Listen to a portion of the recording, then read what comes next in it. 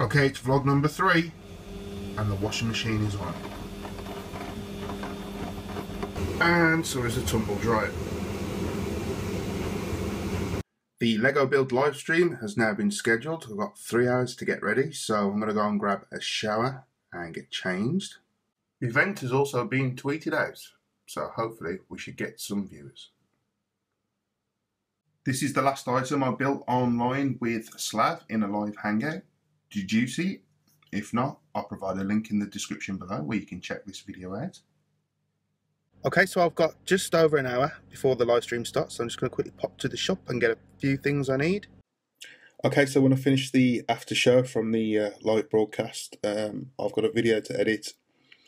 I've got 2 more things to record as well for the main channel, but I'll probably do them tomorrow now. Anyway, I better unmute myself and unmute everybody else and carry on talking to them. I don't want to seem unsociable. The soundbar video has now been edited and uploaded to YouTube, so that's now live, as well as the live show that I did earlier. It's going to be time to go and get some sleep soon, because it's getting quite late, and then I'll have 2 more recordings to do tomorrow, and then I'll get those uploaded to YouTube and scheduled to go out at different points throughout the week. Okay, so that last clip was the camera pointing at the screen. Is that the kind of thing you want to see? Shaky cameras looking at screens? Or would it be too overproduced if I actually screen recorded stuff like that when it comes to taking stuff from the computer? Let me know in the description below. Also, talking about little adjustments, I did make a Twitter account especially for the vlog channel, but I'm kind of having second thoughts about that now, and I'm thinking that it might be best if I just stick to the one Twitter account to cover the main channel and the vlog channel, because it's just going to be a pain in the backside, keep swapping backwards and forwards from each one. So yeah, just let me know your thoughts on those, because at the end of the day, you're the viewer and you need to let me know what you want to see. Okay, so I'm going to make a grilled cheese sandwich. Normally I used to make these in the clamshell style sandwich toasters, but a certain young lady called Diana Perillo on her channel, she showed a way of making it the way I'm doing it now, using a skillet or a griddle pan, and it's a lot easier to make and it's a lot easier to clean up afterwards.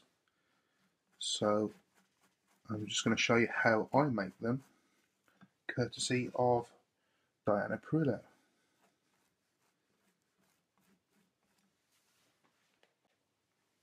Okay, so as you can see, I've buttered the bread. I'm just going to put some cheese slices on there.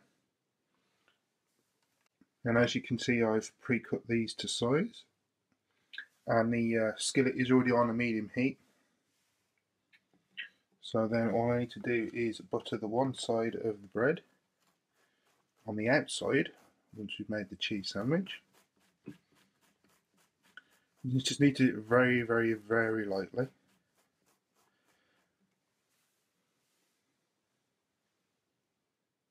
And then place it butter side down onto the skillet. And then just lightly butter the top. And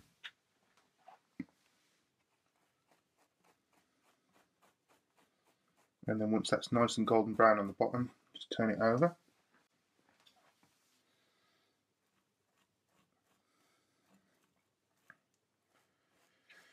Okay, so you haven't got to do the agonising 4-minute wait. I will fast forward this for you.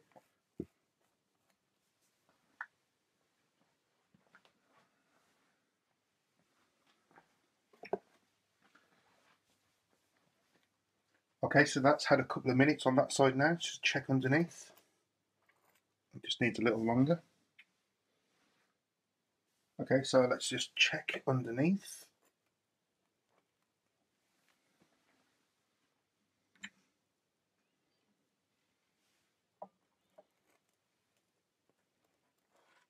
Okay, so that's nice and golden brown.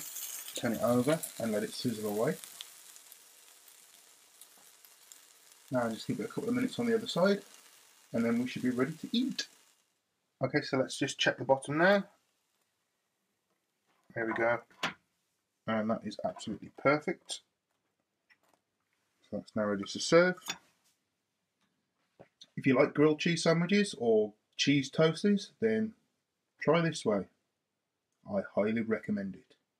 One is going to sleep now. Catch you in the next vlog. Don't forget to comment, like, subscribe, and share this video with everyone you know.